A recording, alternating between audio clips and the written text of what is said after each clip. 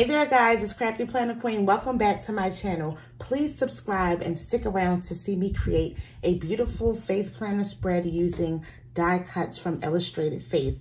I get a lot of questions about die cuts. How can you use them in your spreads? How can you make them make sense for you? And I'm going to show you how you can create an entire spread with die cuts. So stick around and don't forget to hit that subscribe button. First things first, guys, never throw away old guts to your old planners. This is, I think, the Llama Party Planner that I had from 2019. So I'm simply going to white out those dates and I am going to use it for my faith planner spread this week because I really love the washi line and it goes really nice with my spread. This also will easily be covered by a die cut and you'll see how I do that soon.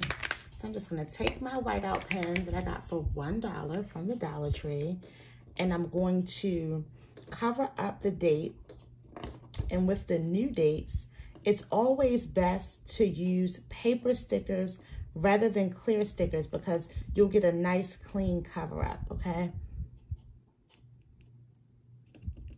So I'm just going in and I'm just going to cover those numbers up and I'm going to go ahead with my spread while that dries so it can dry completely and I can dig in my stash and find the numbers that I want to use. So that's one way that you can use your old planner. Some people will jump to a new planner that starts in July because they just really like it. And that's probably what I did with this particular planner. But when I went and looked through my stash and found these pages, I definitely thought I could repurpose them and they would look really pretty with these Illustrated Faith die cuts that I have. Okay, so we've whited out the dates and while that's drying, we're gonna get rid of this because it's definitely not the date. I'm gonna start with this beautiful die cut here. This is my faith planner, so this is a faith-based spread. Get a nice amount of tape on there and simply cover it how you want to cover it. I'm gonna go there. So it's a little off the edge and then you go back and trim it at the end. I'm using my bone folder to smooth it down just because I have sweaty palms, guys, and I don't like to get any imprints on my sheets. So a lot of people have been asking, why do I use the bone folder? I simply don't want to put my hands so much on the spread. And then this little worth noting, I'm not going to use that either. So I'm just going to take a little cute heart that came in this package as well. And I'm going to try to do this spread 90% die cuts since I'm showing you guys how cool they are in your spreads. And then I'll add some, if I have like some nice pretty watercolor stickers that I think might look nice and complement it, I'll add those as well. Another thing about using die cuts versus stickers in your planner is that they're really good to pre-plan and stage. So say I want to go in, right? These girls are just so gorgeous. Say I want to go in and put all my different diverse girls here just to see if I'm gonna like it. I don't have to commit at all. See, I don't have to commit. They're just down on the page and I can see what I think about it. And I think that looks great. And then I also thought I liked beautiful inside and out. Maybe that will go right there. But I'm not committed to it. I could also change it. I could put them in the middle. I could kind of do whatever. So, but I love this. I think it's great. This page has 4. So it makes me think, should I switch everything I had originally thought and put the girls over here for more space? No, I kind of like them a little crowded. I think I like them a little crowded because I'm also gonna have girls over here in the corner. Let's see how that will look. So now we're just doing some staging, like I said, and seeing what we like. Oh, and this says loved beyond measure. That's nice. Oh, that's pretty. Yeah, I love that. And you guys see why I was saying about that washi line and why it looks so beautiful with that font. Again, these die cuts are from Illustrated Faith. I actually ordered them from Amazon. So we stage around, and if we like it, then we can go for it, then we can tape it down, okay? With the stickers, once you put them down, you can do a little bit of peeling up and down, but really once you put them down, you want to be done with it. So I think I'll start with the girls. We'll start there. I think I got some nice placement with the up down situation, so that's where I'm going to start. Surprisingly, the tape runner is really strong though, so that's why you do your staging, because once you do tack it down, they're usually pretty good. I won't do a final press until I make sure the placement is really what I wanted. The up down, I love these girls. They're just so gorgeous. I love how they don't have features, they just have shades. It's really cool. And then I go and smooth them down and I make it final. So as you can see, die cuts have so much, especially when you have an amazing illustrator like this, they really have so much personality and they have a little bit more dimension than just a traditional sticker. So that's another reason why I like them. But I definitely wanted to do this spread after I did a live on Instagram the other day, and I had some ladies say they had questions about, like, they never know what to do with their die cuts or how to use them in their spread. Beautiful inside and out. I love this because it's all about unity, faith. What does God say, you know, that we should do? Everyone is sitting there kind of boggling their minds right now about the race problem, the racial tension. But when you are a faith-filled person and you read the word, you see what God says and how he believes that we should act towards each other. And it is to be unified. All right, then I have this cool, colorful box die cut type situation. I thought I could really write a scripture or reflection in there. And I was thinking about putting it right there. I don't like it in the middle because we already have this over here. I think I like it over here. I didn't know if I liked it over the line or under the line, which is a very small thing that I should not even fuss with. And I'm just gonna give a little floral action, but maybe I have to wait to do my floral until I put my numbers in. But that is something I'm thinking about. But the colorful box, are we liking it right here? I think so. And then I can still write, you know, here, I usually write my prayer over here, so I probably will leave that open. So yeah, we're gonna go forward with that. Get some tape on it.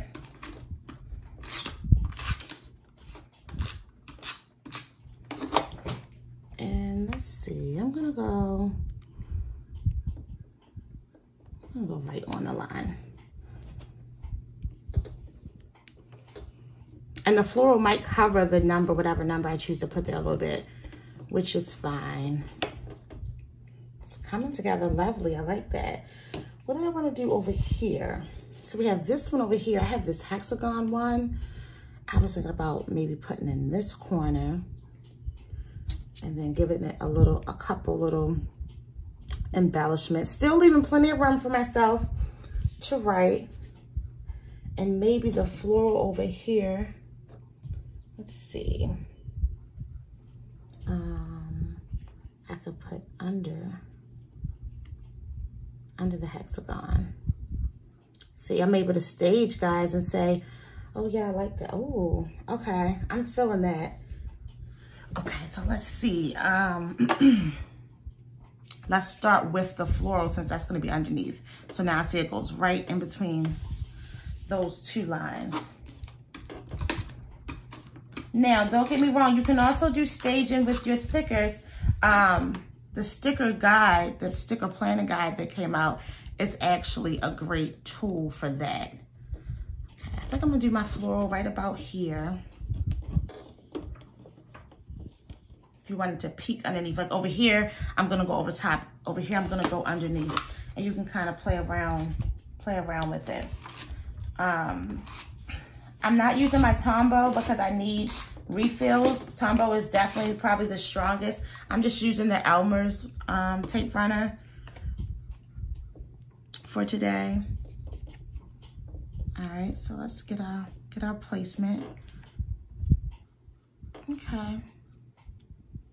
I don't want to cover it up that much, but it's okay. Just peeking underneath. It's fine.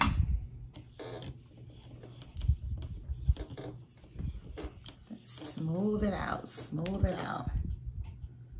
It's really lovely. Oh, don't forget about our little embellishment. So I definitely want you guys to talk to me in the comments and tell me, have you done spreads in your planners with mostly die cuts? How do you feel about it? Are you comfortable? Do you use them in another way? Because these are, let's talk about other ways you could use die cuts like this. You could also use them. They are great for card making, scrapbooking, of course. These are faith ones, so faith like Bible journaling. They have a lot of different ways that you could use them. So I think I'm gonna do her upright and then her like a little slanted. Yeah, so let's see. Let's get some tape on these babies. And then there are the glue dots. So say you wanted to reuse them again, I'm putting them down to be final because I'm just okay with that.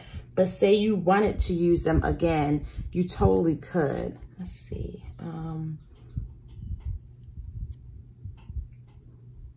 Right about there.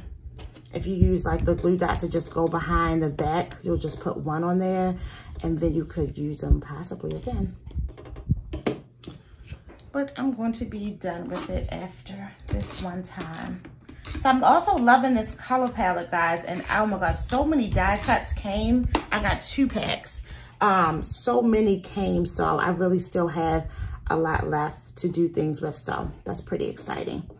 I'm gonna put her on a little slant, just for some personality, just for a little angle over there.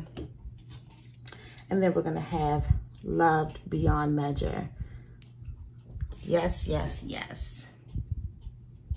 I wish I would have had these girls when I did the Stronger Together planner challenge and that was going on in the planner community on Instagram, because these girls would have rocked. They would have rocked for that. And I'm just gonna slightly cover them up with that. It almost looks like it's a part of them. And then smooth, smooth, smooth. This could totally be your spread. You would not have to add anything, but because I know I'm gonna write my scriptures and reflections, probably just a scripture and then I'll have another reflection page. But I was thinking about maybe putting some checklist strips there, but I don't know, I may not mess with it, but I definitely need numbers. So I've been thinking, where do I have like a watercolor type feel number? So I'm gonna dig in my Happy Planner stash. So I've decided what I'm gonna do is I'm gonna go ahead and put my flower down over that colorful die cut box up there, so I don't have to fuss with too much date stuff anyway. So I'll just cover that where the date would usually go. You know what I mean? Hold on, oops. I kind of want it, see what I mean? Once you put them down, ooh, they get kind of really tacky really fast. I want it this way though. It's all good, it's all good. Okay, so then I can just do a few. And I saw these in one of my American Craft sticker books, and I was like, why not do something real chill and not too popping? I think that's the route I'm gonna go. 29. They complement it really well, but they're not too in your face, because I have a lot of bold letters, but for the spread, it's just not necessary. June 30th, and then that takes us to July the 1st. Yes, I like that. Barely there, but I can see it. I know what it is. The 2nd. I mean, it might have went a little wild with that. Oh no, it's 29, 30, 1st, 2nd, 3rd. No, it's the 30th, 31st. Jeez. Hold on, let me see. Oh no, I was right. 29, 30. June only has 30 days, right? Yeah. 1, 2. Let's double check that. I'm almost sure. June has 30 days. So that would be Monday the 29th, the 30th, the 1st, the 2nd. It still seems off. Monday would be the 29th, the 30th. Oh, the 1st. Okay, I'm like, what happened? I covered up 1. So 1 is not needed. Okay. We're going to get to it. We're going to get to it. 1's not needed. So now 2 moves down. I was about to say something is off. So that's July the 2nd. Perfect. This is July 3rd here. Don't be like me, guys. Use a pencil and mark your dates so you don't get all lost with your dates, okay? 3rd, the 4th, and the 5th. And then that's a done deal. So if you like these really faint dates, I'm gonna show you the sticker book in just a second that I got those out of. Perfect, dates done.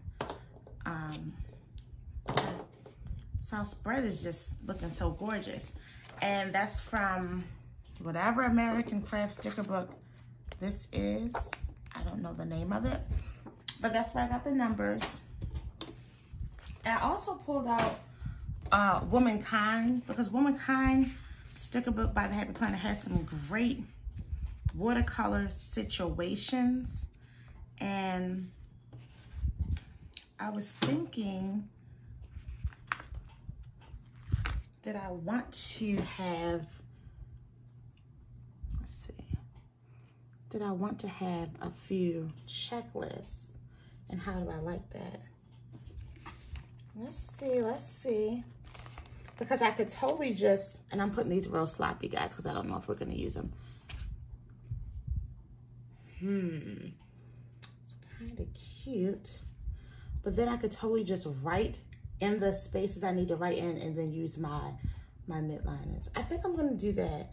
I think I'm going to keep it really clean, write in it, and then just use my midliners to highlight and stick with the color theme. What do you guys think? I'm indecisive.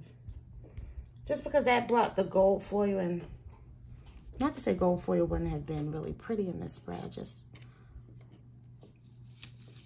don't think I want it. I think I want to keep it clean, but then I'm like, oh, it will look so pretty with checklists.